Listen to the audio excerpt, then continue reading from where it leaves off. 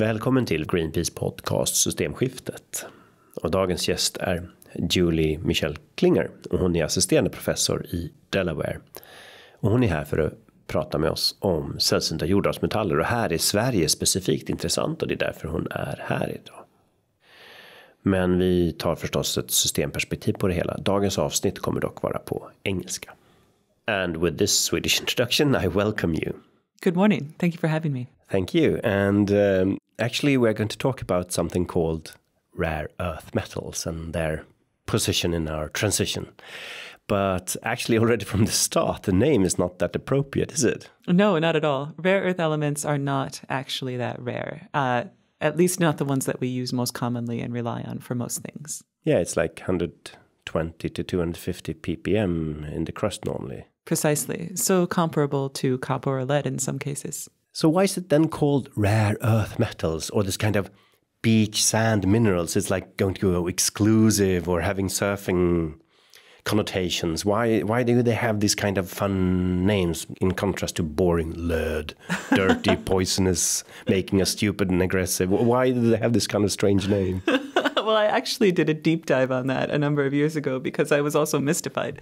First, they're called rare for the very simple reason that when the first rare earth element was identified and characterized here in Sweden in the late 1700s, no one had ever seen it before. So it was simply presumed to be rare. And as far as calling them beach sand minerals, actually monazite sands, which are found on black sand beaches, are a key source for a number of rare earth elements and other so-called critical minerals and critical materials besides. Actually, we're recording this in Stockholm, and one of these lanthanides was discovered here, ytterbium, for example. That's correct. And we're not at all far from that island, actually. No, I plan to visit. Wonderful. Have fun there. Why have we now started to talk so much about these? They have some properties. So they are, like there are 17 different minerals. They are along the same row in the periodic table.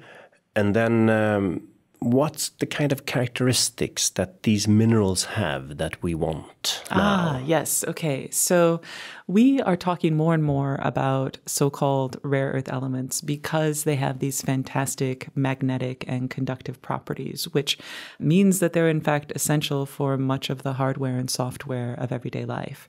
And we're talking about them even more now because certain rare earth elements are really important for certain technological components to power our renewable energy transition.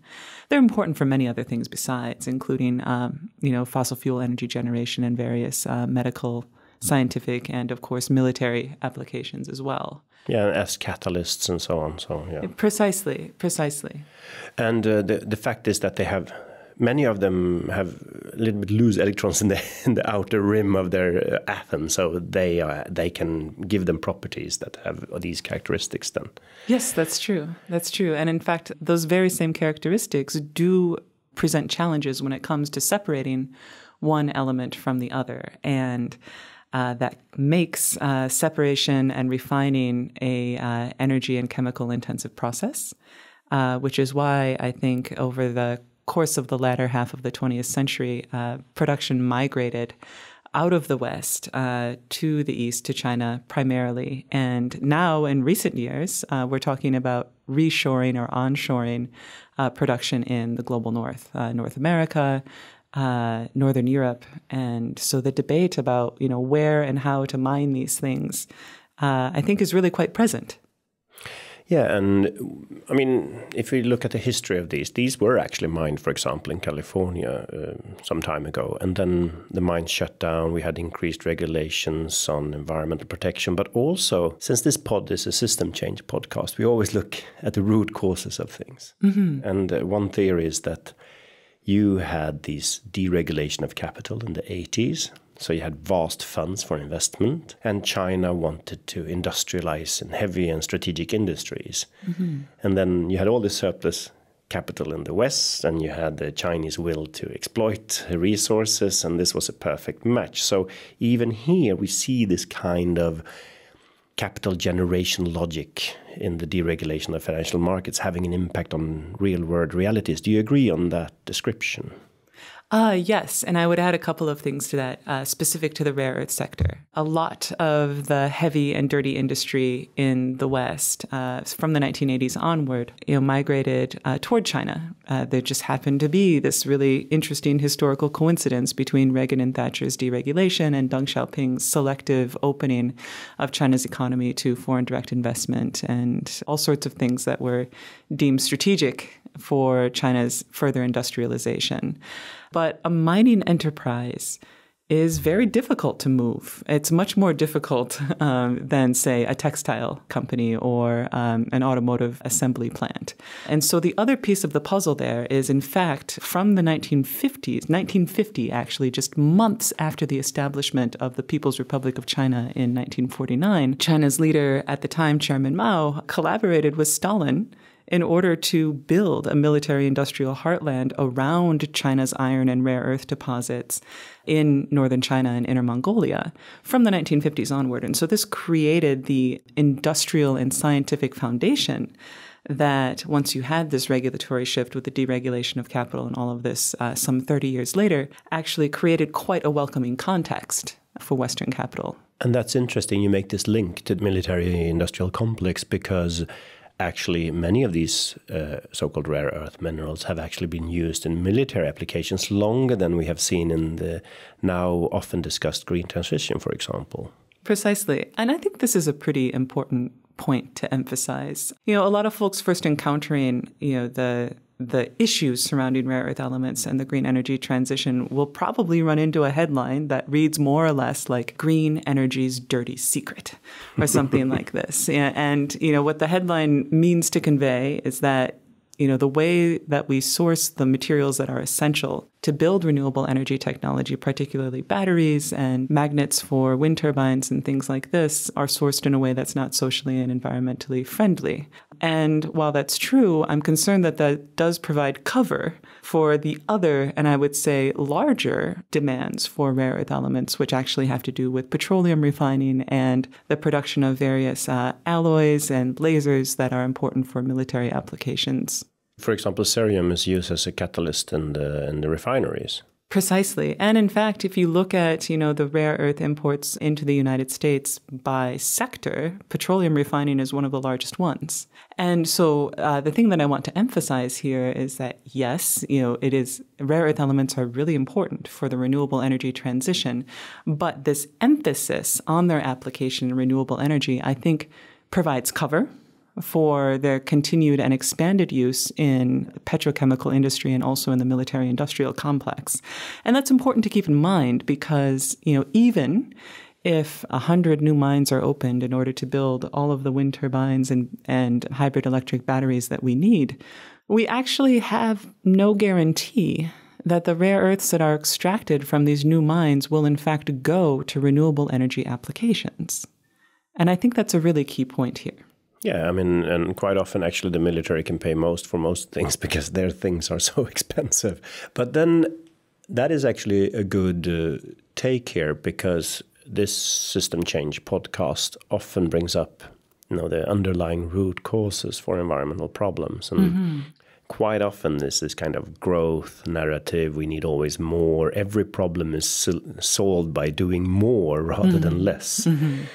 Like, politicians talk about solving the current energy crisis, and many always mention building more, and preferably then renewables, of course. What is quite often not so much talked about is why do we need all these things we buy? Why do we do all these transports? Why don't we actually, decentralize services so people don't have to travel so far to go to the hospital or whatever they need to do? And why don't we spend more money on saving energy rather than, building just new all the time? Because any new energy, as we are talking about here, has environmental implications. But that's quite often forgotten in the debate.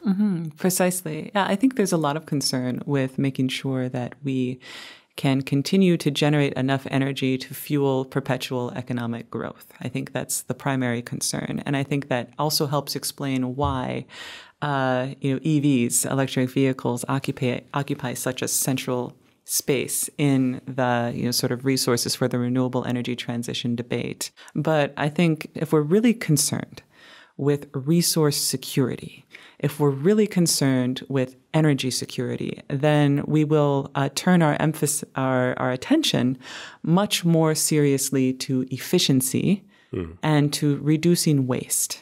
So, for example, manufacturing millions of new electronic vehicles, in fact, may exacerbate our resource and energy security problems if we're talking about single small vehicles and not talking about also building reliable public transport, particularly in places where people need it more, right? So we need to be talking about shifting demand from... And also shifting demand in transport. For example, the Swedish transport plans for 2040.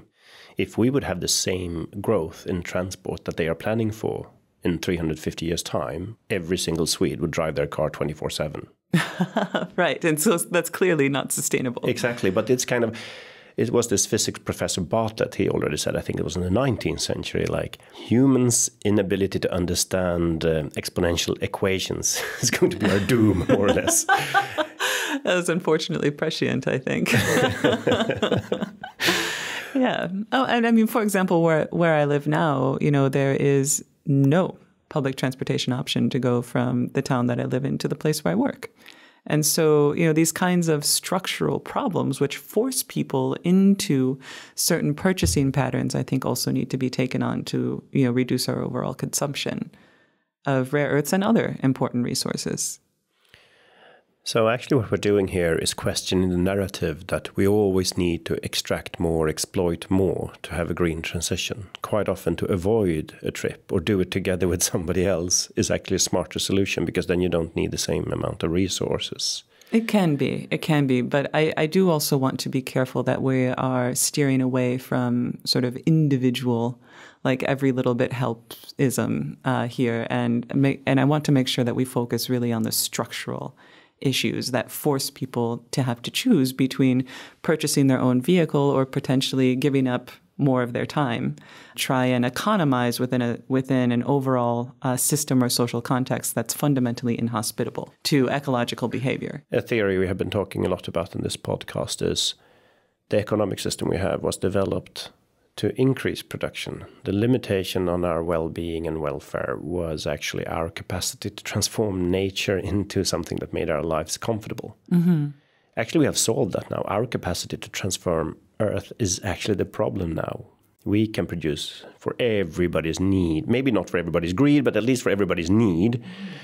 And the new limiting factor is actually nature's capacity to deal with us, the ecosystem survival, climate and oceans and clean water. That is actually the limiting factor. But the economic system is still, set for maximum growth and maximum extraction, maximum transformation. And we need to redesign that. And that comes back, as you say, that's not an individual decision to change the economic system. It's a political goal. Precisely, because I think one of the key challenges here are the politics of distribution. We certainly produce enough to meet everyone's need and more to provide comfortable conditions for everyone. But that's not necessarily the social system of distribution, that's certainly not coming from the States, that we have in many parts of the world. And so to think about where rare earth elements fit in the midst of all of these challenges, I think means that our mining debate is inseparable from our climate debate, which is inseparable from our social policy debate. And that can often seem overwhelming, but I would actually beg to differ and say that, viewing all of these things together and each thing related to the other provides, I think, a really important clarity, because it forces us to think through the implications of our various choices. So, for example, the question of, where do we source the critical raw materials that we need in order to decarbonize our energy grid, even if we're assuming. And of course, I think the most immediate or mainstream answer is, it's important to open more mines.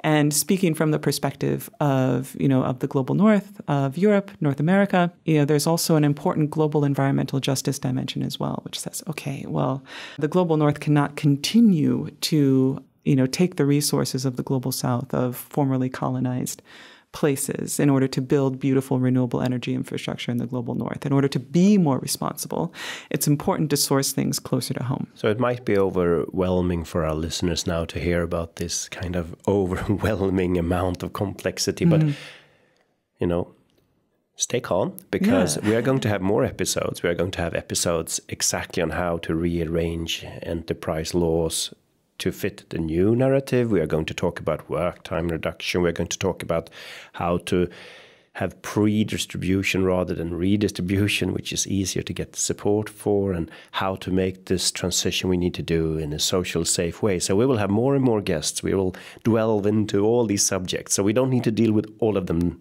here. But it's important always to remember the context still. Precisely. Well, we cannot talk about the subject of human greed without actually exploring the ocean floors and the space in quest for even more minerals. What kind of developments ongoing here? Oh, this is fascinating. There are parallel developments underway in efforts to mine the deep seabed, and also to extract various resources from certain areas of outer space, such as the moon, asteroids, and other planets. Now, in order for this to happen, existing international law requires that there's a consensus among nation states, and that there is a mechanism for parceling out areas to be explored, and then that there's also various standards for resource use and distribution.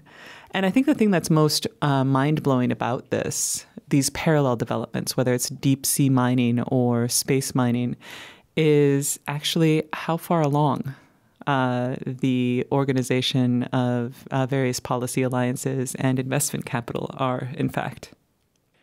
But then, from a Greenpeace perspective, one of our global campaigns is actually stopping the deep sea mining because of all its consequences on ecosystems and our planet, and generally just not respecting the system limits of the planet. What kind of policy measures would you feel would help us to stop exploration of deep sea mining? I think that the same sorts of policy measures that would reduce the pressure to open mines in new ecosystems, I think also apply to deep sea mining. And that is simply in our order of priority, we should first be looking to resource piles that are currently mischaracterized as waste. So we should be first extracting the critical materials that we need from e-waste, and also from waste from existing mine sites. And I think if we actually did this at scale, if we treated this like a priority, it would, I think, remove a lot of the momentum or pressure to exploit ever further and ever more extreme environments for these critical raw materials. And one of the measures we have been talking about is outright protection. It's only 1% that is protected today. Yeah, absolutely. And this actually raises the point. There are plenty of areas that simply should not be sacrificed to the global mining juggernaut. And these are, one, areas that contain precious resources such as water, biodiversity, rural and indigenous livelihoods. And two, these are areas about which we know very little. So we don't actually know what we might be destroying if we authorize large-scale mining in these places. And by these places, I'm referring to, of course, the deep seabed, but also certain contexts in outer space. We have a lot to learn about what is there. And I think that need to learn and understand should be prioritized above the drive to pulverize these locations into industrial inputs. Yeah, and we have 500 years of knowledge of negative experiences from colonization, and we shouldn't start a new frontier there, in my opinion. Right. But the debate around deep sea mining is very ethically charged on all sides, because I think in parallel to the debate around expanding mining for rare earths in Sweden, the debate in favor of expanding mining for the ocean is like, well, okay, if we don't mine in the ocean, then we are simply saying that we're okay with violent extractive economies such as those that you see in the Eastern Democratic Republic of the Congo. And that kind of framing is very compelling. But I think there's more to the story. Violence is also violence when it's hidden. Precisely. Precisely. And I think one of the challenges with deep sea mining is that it makes oversight literally impossible because, it's operating in the deep sea environment. And so if and when something goes wrong or something doesn't go according to plan or agreement, people will only know about it when they start to feel the impacts. And at that point, it's kind of too late, isn't it? And another compelling argument you used was the lack of knowledge. We know so much less about ocean floors than we do about our species living on land. And whoever knows what kind of crucial web of life we destroy if we go down there and mess things up. Well, this is, I think, a point that if we think about this within the framework of urgency around climate change and the energy transition. And this goes back to that fundamental question of does, opening a mine in this place in the name of climate, does that actually undermine local and regional climate resilience? And the same argument, I think, applies to deep sea mining. I'll just give you one example. There's an awful lot of gases, including methane, which is a really potent greenhouse gas that seep up through the ocean floor. Yeah, we have this methane hydrate reserves there that people also want to exploit. Yes, there are those. One of the things that actually mitigates the effect of these methane seeps and getting into the atmosphere and all of this is the existence of these vast, largely unknown colonies of microorganisms. Their diet is methane. So these methane-gobbling microorganisms would be, of course, disturbed and destroyed if we're vacuuming up various polymetallic nodules from the ocean floor. And it may seem that, if we put the imperative for the global energy transition against the existence of a couple of largely unknown microorganisms, how can you even compare the two? But I think if we're making the argument in terms of climate change and fighting climate change, then we actually have to put those two things on the same analytic plane. That's a very important thing, because if you think you save 1 million tons of carbon dioxide and you emit 1 million tons of methane, that's a lot worse for the climate. So very good point. Absolutely. Thank you. And it does highlight, I think the debate that's happening with respect to deep sea mining highlights new things about terrestrial mining. Because, for example, the same argument about soil microorganisms that are disturbed in order to open a new mine, that's almost never taken into consideration when, a proposed mine is doing an environmental impact assessment. Like, what is the net carbon footprint or greenhouse gas footprint that results from losing or disrupting those critical microorganismic processes that are occurring within the soil. But then let's go back to your expertise on rare earth minerals. Sure. Because when we talk about these, some people are aware of how the conditions for children in Congo. That's the standard example when you want to show that this is unsustainable. But you have also visited the Chinese mines, and China is the biggest supplier. That's what we talk about, China a lot here now. Tell me a little bit, what did you see there? Okay, yeah. So in order to research my book, I lived and worked in China for a number of years, and developed a linguistic and cultural fluency necessary in order to conduct in-depth research, particularly in remote and frontier mining regions. And at the time that I was doing this research, which is now a little over a decade ago, I encountered a whole range of mining practices, from small-scale, informal, and minimal environmental controls to large-scale industrial and sort of in the culture or practice of attempting to continuously improve and mitigate social and environmental harms. But I think that the really important thing to know here is that China provided 97% of the global supply of rare earth elements for a couple of decades.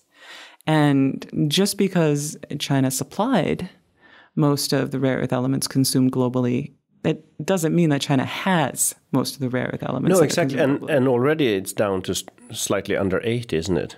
Precisely, yes. In fact, since 2018, China has been a net importer. Yeah, because they do so much of the manufacturing. That's kind of interesting, isn't it? Yes, and that's a deliberate strategy to kind of move the country further up in the value-added production chain, to move away from, exploiting their domestic resources and supplying primary commodities to the global market to doing more value-added processing. And so, for example, many of the rare earths that are mined globally, with a few exceptions, most of them are sent to China for processing and manufacture into technological components. And this pokes a hole in the argument a little bit that, we need to have these mines to be less dependent on China if anyway we send the minerals to China to process them into products. Exactly. The important piece of the puzzle that's actually missing there is industrial capacity. And, speaking from the perspective of the United States, this is really a glaring challenge, that the middle of the industrial supply chain is effectively hollowed out. And so under that scenario, without investment in manufacturing capacity and that sort of thing, we could open 1,000 new mines and it wouldn't fundamentally shift the global division of labor, given the manufacturing capacity that's located in China. I think we need to be aware that's going to be another episode here. Okay. We had one in Swedish already on the subject of exploitation of labor that we are not always considering, like an exchange. A business exchange with $1 involved, it's like everybody perceives that as fair. But we have a very unfair exchange of products and labor in global North and South today. So like an American household on average employs 2 people full time in underpaid job that they will then provide globally. So if we get 4, 5, 6 hours of Asian people's time for 1 hour of ours without being more productive, then this unequal exchange shows that our development model is based on exploitation, not only resources, but on humans. And it's actually not possible for all citizens on the planet to follow our development model. And I think we have seen increasing minimum salaries in China 10, 15% most years. And in the US and in Europe, it's around 3% quite often, which means that we're going to get, fortunately, less and less exploitation, but also then it's going to be more and more expensive to buy stuff for us. So I think we need to start to understand that this kind of more and more cheap shit from various, Costco, similar stuff all over the planet, it's going to end. We have system limits on minerals and raw materials and land and surface area, and we have also then the system limits of exploiting people all around the globe. So this kind of abundance of stuff that we are used to buy so cheaply, that's going to end independent on policies we have at home. I think it's really cheap commodities enable waste. Cheap commodities make it possible to throw away a thing after it reaches its stage of, real or perceived obsolescence. And I think that's actually a big part of our problem. So to return to the topic of, where do we get the materials that we need in order to power, as say, the renewable energy transition, for example, a really key undertapped resource has to do with looking with fresh eyes at what we currently perceive as waste. And I think this is really key because, yes, there are resource demands for building any kind of energy infrastructure, among them also renewable. But the solution is not necessarily just to start digging new holes in the ground. We can also reprocess waste from other existing or currently inactive mine sites in order to extract rare earths and other important materials. And also, a really critical parallel problem here is, the accumulation of electronic waste in all sorts of places, I'm sure listeners are familiar with images of the informal recycling villages in southeastern China. There's also similar sorts of places in Ghana where, the world's e-waste is effectively dumped in these villages. And that's despite the fact that we actually have an anti-waste law. It's just that we pretend that they're going to be used, these computers that we send there. But that's interesting because you're actually going to visit LKAB, which is one of Europe's biggest mining companies up north here. And they actually have enormous, really enormous amounts of tailings. And several of these rare earth metals are quite present in those tailings. And they now have decided to try to start extracting them from there. And that's like mining waste. And then the other side is then the recycling. And here we see the Commission published a report some time ago And for several of the rare earth metals, the recycling rate is less than 1%, and for almost all, it's less than 4%. That's true. And it's kind of scandalous. Now, if you start talking about solutions, one solution would be that the political system and tax system and any other administrative measure would, in my opinion, then, and that's part of our system change logic here, is it should always be more expensive to dig something up of the ground rather than recycle and reuse what we already have. Mm-hmm. Precisely. I mean, I would say that it's the fact that it appears to be easier to dig a new hole in the ground, that the path of least resistance appears to be opening new mines, I think is entirely an artifice of policy. Yes, it is energy intensive and capital intensive to begin to recycle electronics at scale.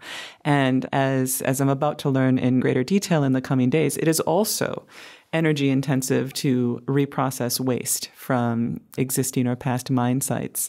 But we also need to remember, or really keep in view here, just how incredibly energy intensive and capital intensive mining itself is. Especially these rare earth metals, since they are not like many traditional ores. Like you won't find a lump of them in nature, like you could find a gold nugget. They are, yes, in the mines they have higher concentration, maybe like 1 promille or something like that. But it's not like an ore which you can just take out and it's concentrated. That's not how these work.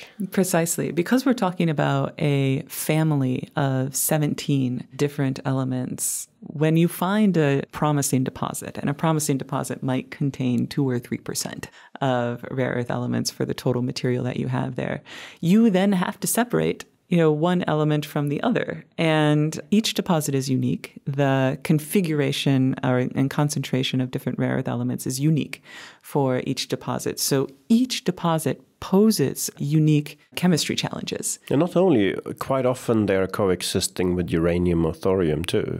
So Precisely. You have a radiological problem too often. Exactly. And, going back to our earlier discussion, I think this helps explain why rare earth mining and processing migrated away from the West in the latter part of the 20th century, because in many cases, rare earth mining also created a radioactive waste management problem. So if you're digging up uranium or thorium as part of your mining operations, then of course it is very expensive to manage that waste properly. And you have to manage that waste properly if you're conducting your mining in a context that has robust regulations.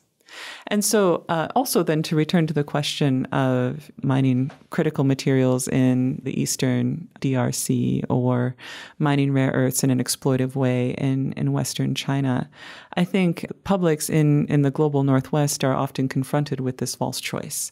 If we want to have our renewable energy, then that means that we're exploiting landscapes and lives in Africa and East Asia. And I think that is actually, there's a lot of that argument that is actually made in bad faith. Not because there aren't social and environmental issues with mining in different parts of the world, but because mining doesn't necessarily have to be socially and environmentally devastating. So for me, the cause for optimism amidst all of this is the fact that there are better and more responsible mining practices. The technology does exist, but within a competitive market framework, there are very few incentives for firms to actually implement best practices unless compelled to do otherwise. And in Sweden, every time we open a mine here, and we actually produce 91 to 93% of all the iron ore in Europe, for example, or in European Union at least.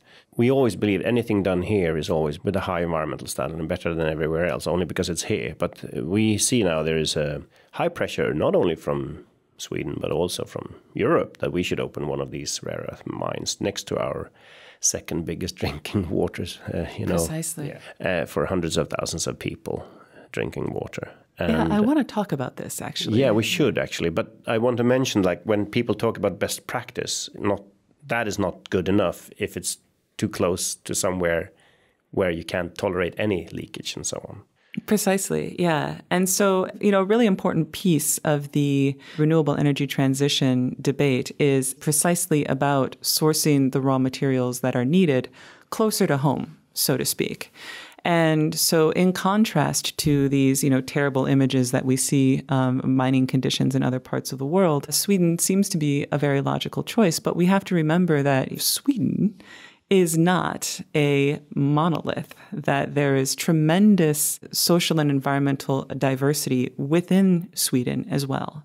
And so simply locating a mine in Sweden or in Norway or in Portugal, for that matter, is not in itself a solution. We have to look at where the mine is located. And particularly if we are justifying opening new mines in the name of fighting climate change, we have to then be very attentive to whether or not the location of the mine actually undermines local climate resilience. This is a question we need to be asking globally, of course, but I think the debate in Sweden really crystallizes this issue because the possibilities are open a rare earth mine in southern Sweden, which is further away from indigenous territories or indigenous peoples in the north.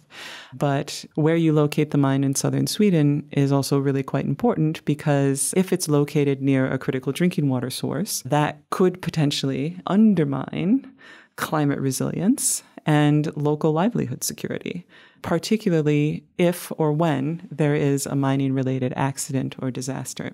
It's important that you bring this also human rights discussion into it, because we have also seen that several of the Chinese mines are located in Tibet or other conflict areas regarding indigenous people's rights and so on. And we have the same, some of the new mines in Sweden are also in crucial land for indigenous people. So we see also the human rights aspect must never be forgotten. It's like you can't sacrifice water or human rights or local rights to good livelihood for, you know, a dream about an energy intensive and resource intensive transition. Precisely. And I think actually this brings out a more fundamental issue when it comes to thinking about the geography of mining, like where we mine or where mines are placed. And often if a place is, quote unquote, sparsely populated, or if it has a low population, it's often considered more desirable to locate a mine because, you know, maybe fewer people, the logic goes, fewer people will be impacted. But here again, the climate context really forces us to re-examine these assumptions because it's often rural, indigenous livelihoods that are built and integrated with ecological systems in so-called remote places that are often the most climate resilient livelihoods. And so to locate a mine in a place like this, where rural and indigenous livelihoods would be disrupted or destroyed, undermines local climate resilience. And in fact, you know, from a crass policymaking perspective, adds to the numbers of people who might be dependent then on more public support when the next climate disaster happens. It's really important to, I think, really be thinking about preserving indigenous and rural livelihoods in the context of the renewable energy transition. And so that can put us in kind of a difficult position. You think, well, you know, if you can't open a mine in the north of Sweden or in the Nevada desert in the United States for that matter, or in Alaska for that matter, then where can you open it, right? There's a lot of... They talk about Greenland now. Right. Well, there's a lot of, you know, throwing up one's hands in the air. There's a lot of hand waving about this. But I think that kind of frustration, I think, stems from the perspective that the only way forward is to build a new mine, to open new mines. Exactly. And actually, my counter argument there would be actually probably the biggest mines in Europe would be Paris, Hamburg, Rome. I mean, just actually increasing those recycling levels could help us a long way. In this commission study I talked about, for some of the rare earth metals, actually 100% recycling or close, 80 or something, would actually make us self-sufficient already now. And for some, it's not the case. So for some of the rare earth metals, already you would be self-sufficient if we had recycling in place. Precisely. So what I would like to see is a sort of a hierarchy of resource exploitation methods. Method number one, let's look at waste first. Let's look at our current and long-standing waste sites, whether that's electronic waste that's accumulating in dumps or landfills or isn't adequately captured for recycling. And let's also look at tailings from current and past mining operations. And I would say only after we have really exhausted or come near to exhausting those resources should we talk about digging new holes in the ground. Now, there's a lot of resistance to that idea, on the basis that, of course, recycling is energy intensive and expensive. But I would like to argue that also mining is energy intensive and expensive. But they're not paying their costs, so that's why it's still cheaper. Precisely. It's subsidized. The public bears the cost in a number of often invisible in the near term ways.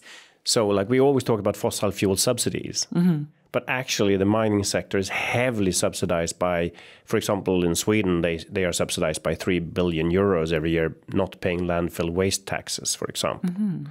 So you see this everywhere in the world, that they don't pay their environmental costs, and therefore it's profitable compared to reusing stuff that we already dug out. And quite often, many of these minerals are actually in higher concentrations in our mobile phones than they are in the mines. Mm-hmm. Yeah, that can be the case. So when it comes to recycling or targeting our current wasteful practices as the next extractive frontier instead of digging new holes in the ground, the challenge is not technological. The challenge is actually social. And so similar to the way in which it took a lot of work to develop the social infrastructure at the local level to, implement paper recycling and glass bottle recycling and all of this, we need a similar kind of social infrastructure that channels discarded electronics out of households, out of the industrial sector, and even from decommissioned infrastructure, that channels all of this into recycling facilities. And for me, that's cause for optimism because the challenge is actually not technical. It's a matter of social infrastructure. In some rare cases, it is a little bit more difficult, but it's just because it's not profitable, we haven't put enough resources in it also. Right, and the only reason it's not profitable is because we've designed things for mining to be easier and more profitable. And, if we designed things that way, we can just as easily design things the other way. Yeah, and for example, one simple measure is to have a high refund on batteries, and then you would normally bring it back when you don't use it anymore instead of having it in a drawer for 20 years and nobody uses it and then it's thrown away when you die. Exactly. So, but I want to move up one step in this hierarchy of measures. And that is, we are now talking about recycling. And then part of circularity, for example, is that you don't maybe need to own everything yourself. So like if we can share some stuff that we have and then the society promotes this, then we need less space in our storage units at home, and we also can use resources more efficiently, and maybe we can buy higher quality stuff that lasts longer and so on. So that's like one step more, not buying everything we need to use. Many things we use very rarely, so it's no point owning them actually. It's just a capital destruction and environmental destruction unnecessarily. And then there's one more level up, and that is then the business models as such, where all clothing firms sell clothes rather than your right to be dressed, where you, like when you're bored with your stuff, you go back with it and so on. So, and that's the case for many things we buy, that the business model of buying stuff, throwing it away after a short use time is outdated, I would say. And then you have the top level, and that is still the economic system foundation. So we started to talk about that, and now we are talking about the recycling, just to remind our listeners that this is not at the top of the measure chain. We need to start always at the top with the financial structure, the business models and so on. But we are now on step 3 or 4 in this pyramid of measures. So just to remind our listeners that this is not our solution, this is part of a solution. Yes, exactly. And I'd actually like to make a counterpoint, which is to say we need to start everywhere all at once. Yeah, obviously. I mean, why be discreet? Why not just change everything? Yeah, why not? That's actually necessary. And then again, remembering the more you change and the quicker you change, the more important it is that this is done in a social, safe way, that people feel safe in the transition. Precisely. And, when it comes to challenging the prevailing economic model, one which really runs on waste, our current economic model doesn't run on scarcity. It runs on waste, which is necessary for manufacturing scarcity. I think that it's actually stymieing or limiting innovation. I think there's a phenomenal innovation and design opportunity here to redesign many of the things that contain important metals and materials in order to be more modular, in order to be more easily repaired, in order to be more easily broken down so that the components can be recycled and reintroduced to build a kind of circular economy. And to me, that's a design opportunity. And the thing that's limiting that is not, lack of talent or interest or desire for such a thing. I think the limiting factor sector is actually policy environment, which is very much predicated toward maintaining this overarching status quo that you mentioned and making sort of fixes in between here and there. The Indian author, social commentator, and activist Arundhati Roy said, "The middle-class environmentalist asks, how can I change everything without having to change anything?" Yeah. And I think that really crystallizes that summarizes the Swedish election campaign 2022, actually. Well, and even beyond that, I think it really, our fundamental, we're wringing our hands over how do we maintain everything we know and that is familiar without without continuing to be so destructive. And I think it's clear that line of reasoning is kind of like a cul-de-sac. It's, Yeah. I'm surprised why have all parties stopped dreaming about a better future within the new system limits that nature put on us. They just want everybody to live the same life, maybe change the car to an EV and so on. But they actually have stopped selling a dream about a better life. Just like 2022 is the perfect life and nothing should change. We should just change some technology and everything is fine. That narrative is not very inspiring. Yeah, we've been stuck, I would argue, really since the turn of the millennium, we've been stuck in a kind of futureless present. So I would say that, for a long time now, we've been stuck in kind of a futureless present, thinking back to the financial crisis in 2008, where the overwhelming priority was like, how do we, quote unquote, get back to normal?